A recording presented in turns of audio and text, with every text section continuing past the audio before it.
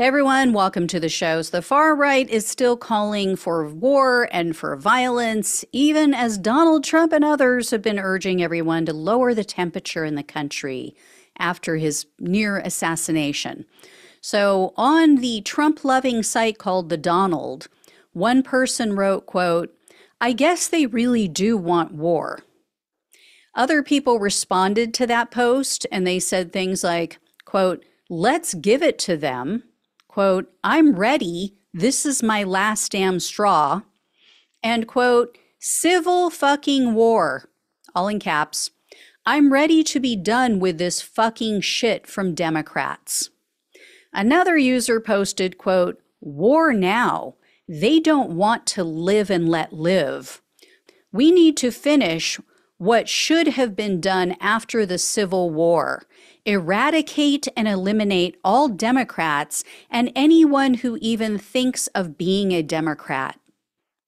Funny that they say we're the ones who won't live and let live when they're the ones that are trying to shut down the LGBTQ community, gay marriage, drag queens, books. Yeah. What would they be without their hypocrisy? Anyway, another person said, quote, "I told my neighbor that if Trump had been killed, I would have pulled my kit out, quit my job, and started working on my wish list." Over on Telegram, a New York Proud Boys member wrote, quote, "Too bad for them, they missed probably their only shot at this failed attempt because they are about to really see what happens when you poke the bear for too long, i.e. true American patriots." No punctuation in that whatsoever. It went on to say, "Fuck the DNC, fuck the rhinos, fuck the feds, and fuck the MSM. They should all be hung in the streets." There was also an Ohio Proud Boys member who posted on Telegram. He wrote, quote, I'm assuming it's a he since they don't like women. Anyway, he wrote, quote, "Laugh and smirk now, you leftist C words, but never fucking forget you will always reap what you sow."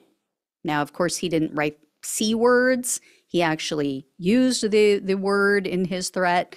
We're also now getting new details about how the audience reacted after Trump was shot and about the gunman as well. So videos from Saturday you may have seen right after the shooting. It showed several members of Trump's audience flipping off members of the media. They were screaming at them. And an Axios reporter who was at the rally, she reported that Trump's supporters started yelling at her and the other media figures, and they were saying things like, quote, "Fake news, this is your fault," and quote, "You're next, your time is coming." She also said some of them tried to break into the media area, the media pit, but luckily security guards stopped them. And then extremist MAGA Republicans are also throwing gasoline on this fire. So as I'm sure you guys all know, a bunch of them over the weekend were accusing Democrats, they were accusing the media for Trump's shooting. And Georgia Republican Marjorie Taylor Greene really ramped up the attacks. She started making all kinds of false accusations against Democrats. Nothing we haven't heard before, but, in light of what just happened, you'd think that she'd reel it in a little bit. No. On Sunday, she posted this on Twitter that you see on your screen here. So for anybody on the podcast, what it says is, quote, "We are in a battle between good and evil." That is true. "The Democrats are the party of pedophiles murdering the innocent unborn, violence, and bloody, meaningless, endless wars. They want to lock up their political opponents and terrorize innocent Americans who would tell the truth about it. The Democrat Party is flat out evil, and yesterday they tried to murder President Trump." I mean, first of all, reading is fundamental, right? So I guess no one has read her the reports, since she obviously can't read them herself. No one has read her the report showing that the gunman was a Republican, registered Republican, very, very conservative. Second, She should really dial back the whole pedophilia rhetoric, right? Ixnay on the pedophilia A. Rhetoric A. Given the fact that Trump was accused by a woman who claims he beat and raped her when she was only 13 years old at Jeffrey Epstein's New York mansion, right? Anyway, here's what we know now about this would-be assassin. As you guys all know, it's 20-year-old Thomas Matthew Crooks. And here's what went down that day. Here's the new details that we now have. So the FBI has seized Crooks' devices. They're trying to see if they can gain some insight into his motives, especially now that we know that he was a registered Republican. And one of Crooks' classmates confirmed he was definitely a conservative. A man named Max Smith, he went to high school with Crooks. He was in a history class with him, and he told the Philadelphia Inquirer Crooks definitely identified as a conservative in that history class. So Smith said the teacher once had a mock debate, and the teacher asked the students to move to opposite sides of the room. She or he, I don't know if it was a male or female teacher, but the teacher said, if you're a conservative, go on this side. If you're a liberal, go on that side. Smith told the news outlet, quote, "The majority of the class were on the liberal side.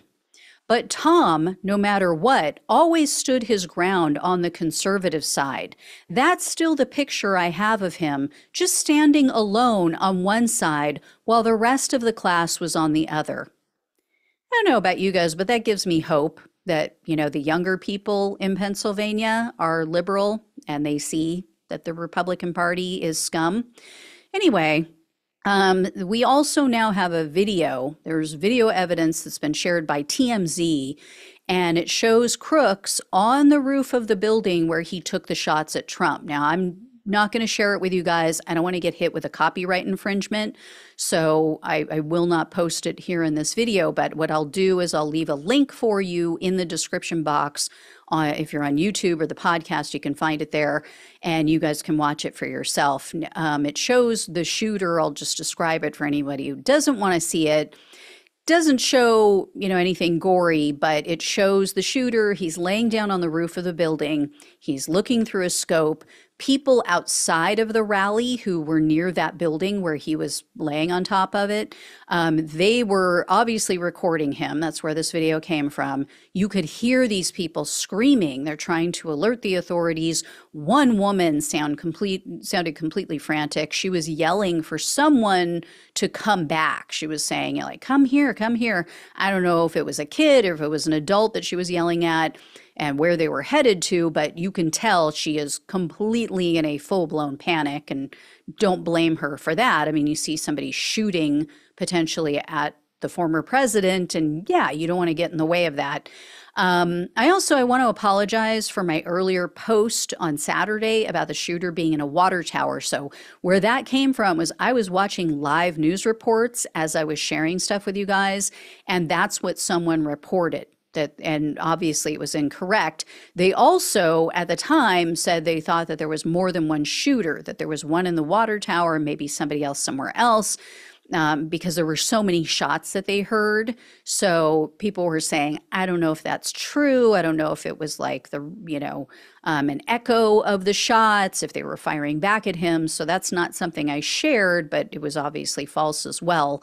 And it's now being reported that a local police officer tried to intervene. This police officer saw Crooks, went to stop him before he took his first shots, but Crooks pointed his rifle at the officer, so the officer backed off. And then in the interim, that's when he shot. So that may explain why Crooks' shot was so off, or not so off, but why he also hit audience members instead of Trump, because it sounds like between the police being aware of his, being there, of his possession of a gun, being on top of the roof of a building, also the crowd now obviously realizing that he was there and alerting the police to his presence. It sounds like he had to take some rush shots at Trump. Maybe if he had time to set up more, then, his shot would have been more accurate. So we don't know. But One of his shots, as you all know, it was very close. It did hit Trump in the ear. It was not from his teleprompter. It has been confirmed. It was from a bullet. So, he must have had a lot of practice, because one of his high school classmates told ABC News Crooks was such a, quote, terrible shot. Their school's rifle team basically kicked him out. They asked him, don't come back. The classmate said, quote, he didn't just not make the team. He was asked not to come back because how bad of a shot he was. It was considered like dangerous. So must have gotten some training in the interim since he was in high school. Again, he was 20, graduated a couple of years ago. I don't know what grade he was in when he was in this rifle club. But anyway, you could become a pretty good shot with a couple of years experience. I mean, I was at a range for only a few hours and my shot improved tremendously. I was hitting the clown right between the eyes and in the crotch. So from quite a distance. Anyway, it just takes practice. He also said that Crooks was lonely. That's how he described him: lonely, socially reserved, and, quote, a very nice guy, even sweet guy from what I knew. And the classmate also said, quote, I was friends with him. He never acted like by any means a political revolutionary. So again, we don't know what happened. We don't know what set this guy off, what his motive was. Like I said in another video, what we do know is he's obviously not a Trump supporter. That's pretty obvious. But other than that, we don't know what the impetus was for this shooting. Anyway, as we hear more, I will definitely keep you guys posted, let you know what comes up, and if they find anything that gives us a clear motive.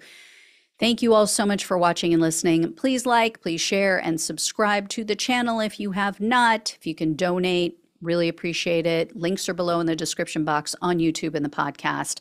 Love you all. Take care. Talk with you soon.